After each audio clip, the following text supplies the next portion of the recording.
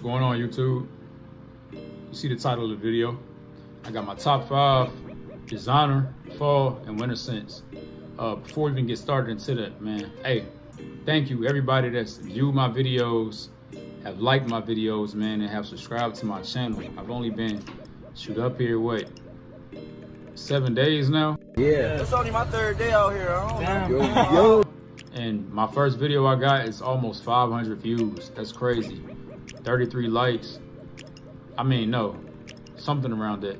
I think I have like 33 likes and 33 subscribers. Either way it go, thank you to everybody that showed love, man. I appreciate the comments, and I appreciate this being a help to you guys, you know what I'm saying, and being somebody that can, you know, talk to you guys about fragrance, especially in this community, because I mean, it's a passion of mine, man. I love fragrance. I love smelling fragrance. Shoot, it's a costly one, but hey, we all gotta have something, you know what I'm saying, that we indulge in life. But hey, y'all ain't coming for all that. Without furthermore, man, we got my top 5 fall and winter designer fragrances. Starting off with number 1. These are in no particular order, but I will give you guys the top notes, middle notes, and base notes, because I realized I did not do that in the last one. Now, I don't know what the hell a bergamot is, you know what I'm saying? But I know it smells good, you know? Cardamom, all that other stuff. I know it smells good. I don't know what it is, man. I'm the average Joe, all right? So don't be asking me, but hey, if you know what it is, you should know what it smells like. Without further ado, man, number 1, we got Dolce and Gabbana. That Dolce and Gabbana, the 1, EDP. EDP, boy. Classic. 9 out of 10 fragrance, man. Man, 9.5 out of 10, matter of fact. Now, let me tell you guys a story. When I first started collecting fragrances some years ago, I didn't know the difference between EDT, EDP, and Parfum, and you guys might not either. So for the people that don't, let me break it down to you so you know. So you start off with, it's like tiers, right? You got EDT, EDP, and then you got P, which is Parfum. So you got EDT, which is Eau de Toilette, and you got Eau de Parfum, and then you got Parfum, all right? And these are based pretty much off of the concentration levels. When I first bought Dolce and Gabbana, the 1, yeah, I did it. I ain't gonna lie to you. I bought EDT. Now, does it still smell good? Hell yeah. But is it as good as this one right here? Hell no. You know what I'm saying? The top notes in this one though, man, we have violet, bergamot. There go that bergamot word. Orange. In the middle notes, we have coffee, pear, iris, rosé, orange blossom. Base notes, we have caramel, vanilla, and patchouli. Y'all, this is a beautiful scent, man. If you got a shorty you've been trying to get with for a while, and she finally, you know what I'm saying, let you take her on a date, first of all, nah, we ain't gonna say that. But she finally let you take her on a date, man. Reach for this right here. I promise you ain't gonna go wrong, man. 2 to the back of the neck, 1 to each crease of the arm, and 1 in your shirt. Yeah, this fire. All right, number 2. Now, ooh, sorry, y'all. 3 of these I'm gonna mention, discontinued. Like I said, this is according to my collection. I don't have every scent there is in the world. I wish I did. Nah, I wish I didn't. But I don't have every scent there is in the world, man. So this is according to my collection. So if you have these, hey, you already know what we're talking about. If you don't have these and you're still able to get your hand on it, make that move. Number 2, we have 1 Million Prive. Man, the bottle's so beautiful. I'm trying to get y'all a good angle on it. It's like a chocolate brown, man. Crazy. Crazy. I know what y'all gonna say. That's the reformulated version. That's the reform. I don't care, bro. If it smell good, it smell good. Man, 10 out of 10. This is my favorite in the whole 1 Million lineup, including the one that just came out, the Elixir, and that's fire. I ranked this number 1.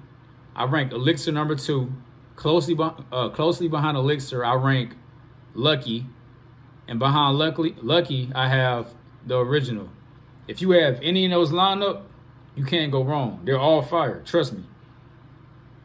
But this one right here, man, some people don't like what Paco Rabanne does. They says it's too sweet. But me personally, I enjoy the complexity of a Paco Rabanne and the sweetness. It's not for everybody. Don't get me wrong. I understand it. I get it. But it's for me. And that's what's important, man. When y'all collect these colognes and these scents, man, get what you like, please. Don't be trying to get something that somebody else like and they say it's a 10 out of 10. Please test it out first of all, you know, and then make your own decision. Don't try to force yourself to like it. I've done it before, especially with ouds. I bought that oud mood and it was a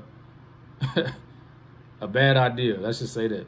But anyway, the top notes that we have in this one, we have cinnamon, blood mandarin. The middle notes, we have tobacco and I want to say myrrh. One of y'all, if I'm pronouncing that wrong, my bad. It's M-Y-R-R-H.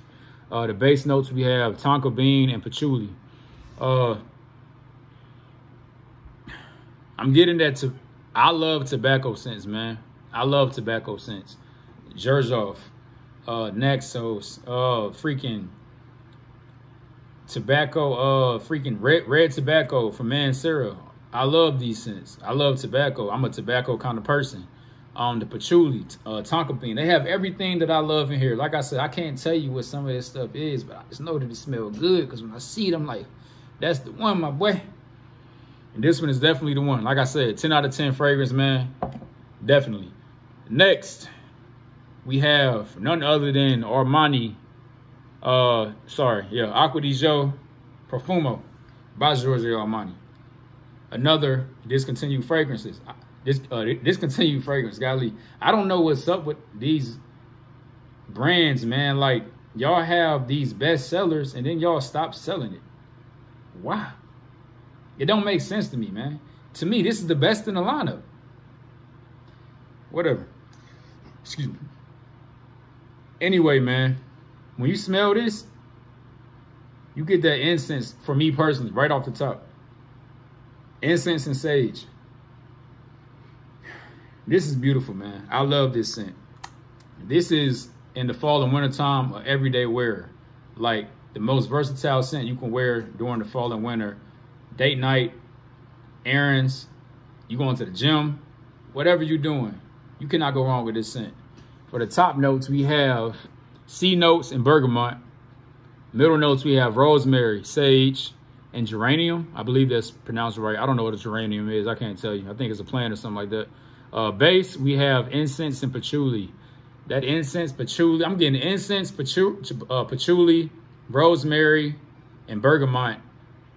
And the only reason I say sage, of course. The only reason why I say bergamot is because I smell bergamot and a lot of other fragrances, and I can just pick up on it. Like I said, I don't know what it is. I don't care, honestly. But it smells good. Yeah. 9 out of 10 for me, man. 9 out of 10. Next, we have, y'all know what that is. Azzaro. The most wanted. And this is the best in the collection, in my opinion. Man.